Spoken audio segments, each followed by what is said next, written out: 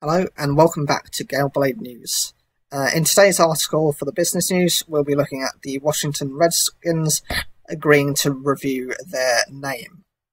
The Washington Redskins American football team will review its name after demands from major sponsors. Its headline sponsor, FedEx, joined a fresh wave of calls to scrap a team moniker long criticised as racist. The Washington DC-based team has faced years of pressure over a name seen as offensive to Native Americans. The latest calls come in amid a fresh focus on racism sparked by a worldwide protest. FedEx made the request at the behest of its own investors. Dan Schneider, owner of the Washington Redskins, said this process allows the team to take into account not only the proud tradition and history of the franchise, but also input from our alumni, the organisation, sponsors, the National Football League, NFL, and the local community. At the turn of the millennium, FedEx paid $205 million, or £165 million, for the naming rights to the Redskins' 82,000-seat stadium in Maryland.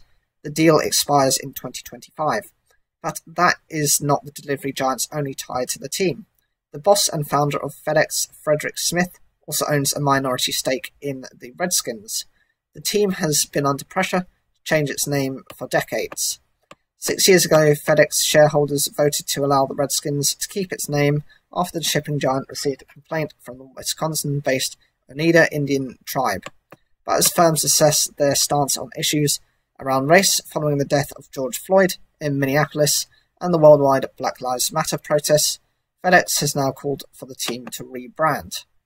Last week, 87 investment firms and shareholders wrote to FedEx, along with fellow Redskins sponsors Nike and PepsiCo, calling on the firms to sever ties with the Redskins, according to trade publication Adweek. Redskins remains a dehumanizing word characterizing people by skin color and a racial slur with hateful connotations, the letter written to PepsiCo said. We have been in conversations with the NFL and Washington management for a few weeks about this issue, a PepsiCo spokesperson said. We believe it is time for a change. We are pleased to see the steps the team announced today, and we look forward to continued partnership. As of Thursday, Nike's website did not display any Redskins merchandise. The Washington-based team was the only one of the 32 NFL teams no longer listed in the site's index. Nike did not immediately respond to the BBC's request for comment. In the past, the team's owner, Mr. Snyder, has remained steadfast on keeping the name, calling it a badge of honour. So, do you think they need to change their names? Do you think this is actually going to happen?